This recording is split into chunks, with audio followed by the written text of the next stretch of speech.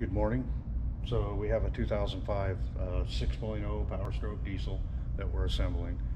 So the story on this is that it blew a head gasket and life happened for the customer, and it ended up sitting for 3 years with coolant in the cylinder. And of course, the coolant part, the anti-corrosion inhibitors are going to go away in it, and it pitted a couple of the cylinders and they were pretty bad. So took it down to the machine shop, and we determined that we needed to sleeve it because it would have gone beyond 40 thousandths. And so we sleeved the 2 cylinders that were pitted. We wound up boring the rest of them 20 over. So we got 20 oversized pistons in it. So the first thing that I'm going to show you is how you install the crankshaft and line up the timing marks in this thing. And it's pretty simple. I have the tool, the fixture for doing this, but I don't use it because this is easier. So the way I move this crankshaft around is I'll use a long chain on it and use a cherry picker and pick a top bolt, opposite of this dowel pin on the back, and in the front you have a bolt that's pretty much at the top too. And then just make sure your chain's long enough so it doesn't touch your tone ring up here. And then just pick it up with your cherry picker and then set it down. My cherry picker has a really slow setting on lowering, so I can set it down really slow, and the chain will give you enough flex to, if you need to manipulate this a little bit to get your marks lined up. So what I did first was I installed cam bearings, of course, and then I installed the camshaft. So I put a mark, there's my timing mark, the dot right there. Put a paint mark, brought it down so I could see it. And then on this adapter, which don't pull this off because this is centered and it has the proper run out in it.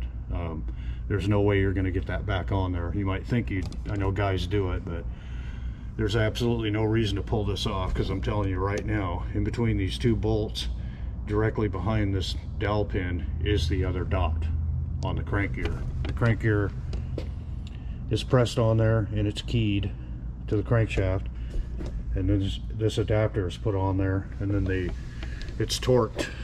The run out is set on this and it's torqued. So don't mess with this, no reason to. If you have one that's all scored up, it doesn't matter, because the new seal comes with a sleeve. This came off of a bad crankshaft. So the first thing I did was put the camshaft in, and if you'll see, there's a mark or a hole back there, and then you have a hole in the camshaft that's directly opposite your mark up here. So you see that hole there, and I have a punch that fits in there nicely, nice and snug. So when I'm setting this down, the camshaft isn't going to move. So when I bring this down, I can, it's hanging on the chain, so I can manipulate this and get my marks lined up. And as you can see, my marks are lined up. So that's done. So we'll talk about this tone ring up here. You want to be really careful and mindful of this. Don't lay this crankshaft down.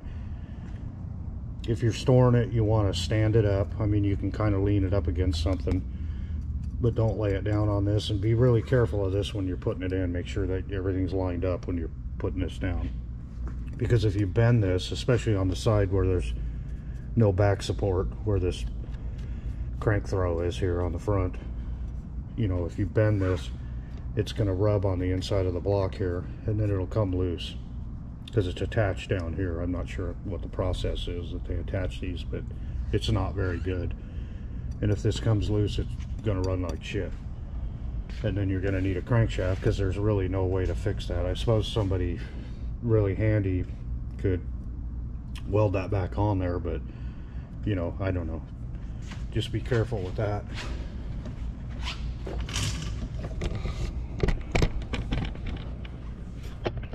So the next thing that I did before I put the crankshaft in is I put the bearings in the bed plate, and then I torqued it on there, and then I took my inside micrometer, I measured my bearings, the inside diameter, and then I took my outside micrometer, actually that one there, and I measured the outside of my crankshaft, and the difference between the two is going to give me my clearance, my oil clearance for my bearings. Same thing on the rod journals. I have all my rods marked, torque the caps on with the bearing, check the inside, check the outside diameter. Difference is my clearance, my bearing clearance. So if I see something that's out of whack or that I don't like, which I didn't on this, everything's right where I want it to be, which is from the middle down, you know, of the spec. So, you know, closer to the lower end of the spec, obviously. So everything makes me happy, but if I see something that doesn't make me happy, I might get another set of bearings.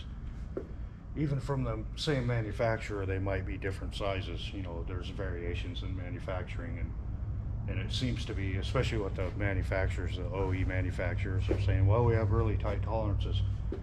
Yeah, if you're playing horseshoes or hand grenades, you know, out here in the real world, you know, you can get stuff a lot closer than they do, and that's what I like to do. So I like all of my bearing clearances so far. So I'm going to bolt the bed plate on, torque it down. That'll be done. The next thing I did was I went through, of course I mark all my pistons. This is piston number 1. I checked all of my ring gaps. Ford doesn't give you a spec, but the aftermarket will give you a spec on these. And for the top ring, for the center ring, and they are different, and even for your oil ring. So it takes a lot of time to do that, but I like to check it. So I checked each one, fit the rings. Everything here makes me happy. The machine work is perfect. I mean, you did a great job of honing this thing to size. It's all really close.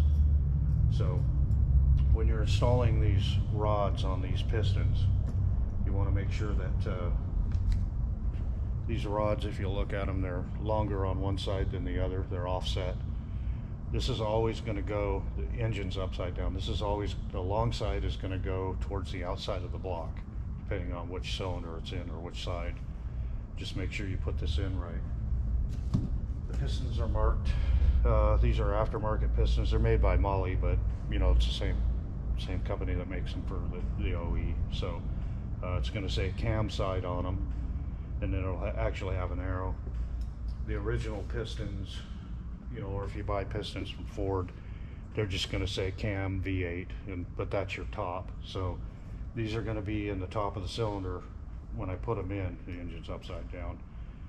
The cam is going to be facing towards the cam when I put them in. So I want to make sure I get my rods orientated right.